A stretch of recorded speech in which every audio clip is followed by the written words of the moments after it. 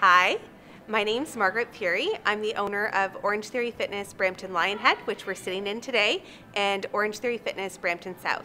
We're a high-intensity interval training studio that provides group fitness, and it's the best 1-hour workout in Canada.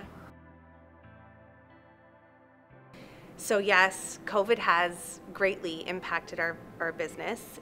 We were shut down on March 17th, 2020, and this studio that we're in, Lionhead, had only been open for about 1 month. Our grand opening was February 14th, 2020. And that first month of operations is absolutely key that will set you up for cash flow for the rest of your operating time. So we only had one month's worth of business, and we were forced to close our doors. We didn't open again until August of 2020, and we were open for 6 short weeks before we were forced to close again on October the 9th. At that time, when we were allowed to reopen, we were running at about 1/3 capacity. We can accommodate up to 36 people in our classes, and we were only running with 12. We wanted to open, we had some new coaches, we had some new staff, and more importantly, it was important to keep everybody safe. We wanted to train everybody on the new COVID procedures, and we were planning to build in more people after that. Unfortunately, the beginning of October, the government said that we could only have an operating capacity of 10 participants in each class.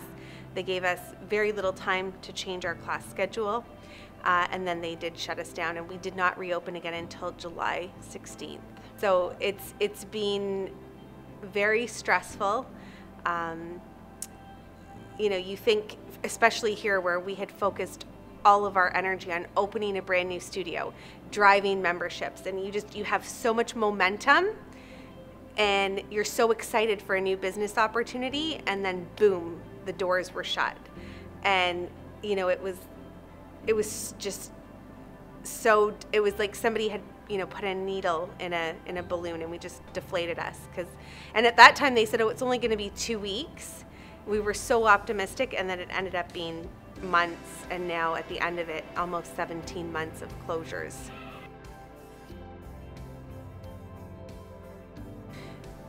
Fortunately for us, we've always used premium cleaning supplies, so we didn't have to invest in any additional cleaning products, because what we use is actually recommended, and our products do have a DIN number and a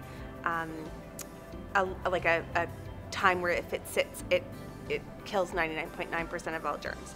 So what we have done now is that you have to wait outside until the class starts, or until a sales associate comes out. They do a COVID screening, and then they basically bring you in and put you on a machine. You have to keep your mask on until the instructor starts the class, and they go through a whole COVID spiel about safety.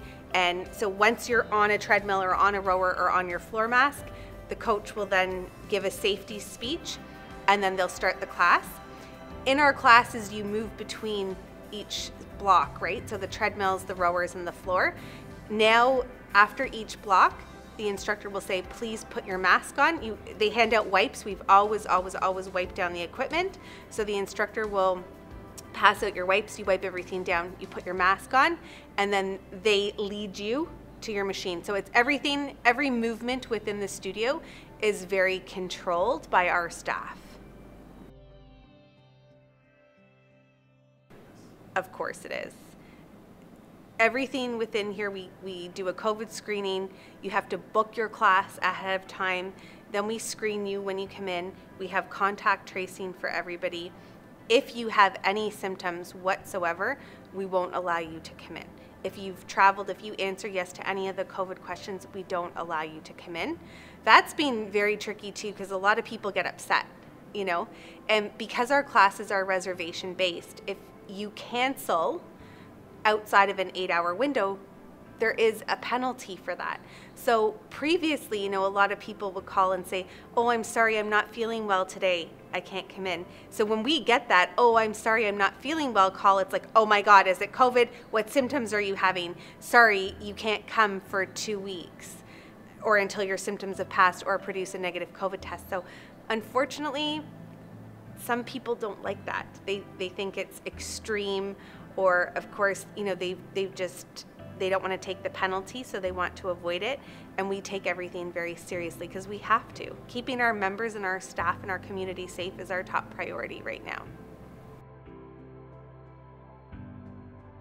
Well, at Orangetheory, I think what sets us apart from everybody else is our community environment.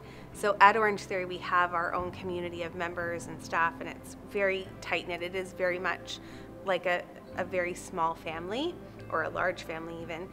So when you do support local and you support the community, you're supporting me, you're supporting my family, you're supporting my staff. You know, I've been a member of the Brampton community almost my entire life, and you know, this is where, when I opened Orangetheory, I could have opened in anywhere really, because I got in sort of at the beginning, and I chose to open it in Brampton because this is where my people are. And so when you support local, you're supporting our community, you're supporting me. I'm just like everybody else. You know, I have 2 kids, a husband, 2 dogs, you know, bills to pay. So it's not like it's you know, your money, your dollars are going towards me, not to a large franchise or to a Good Life corporation. You know, I'm just an average person like everybody else here. To those people, there's a lot of people that have stood by us through this. It's not just me, you know, it's my team, you know, Ty and Annie and Tamaya, they're really the foundation here. And you know, there are a lot of people that have stuck by us. You've been so loyal. And to the people that are interested in coming out, you know, we're here for you. We're here to support you. We want to help you achieve your goals, whether it's a healthier, you know, mindset, a healthier physical body, whatever it is, we want to be here to support you. The last year has been horrendous on every single person on the face of the earth that's going through this pandemic. And you know, there's a lot of fallout with mental health. I know myself, some days it's very hard, and we want to help people, and by working out and getting fitter and stronger mentally and physically, we're here to help.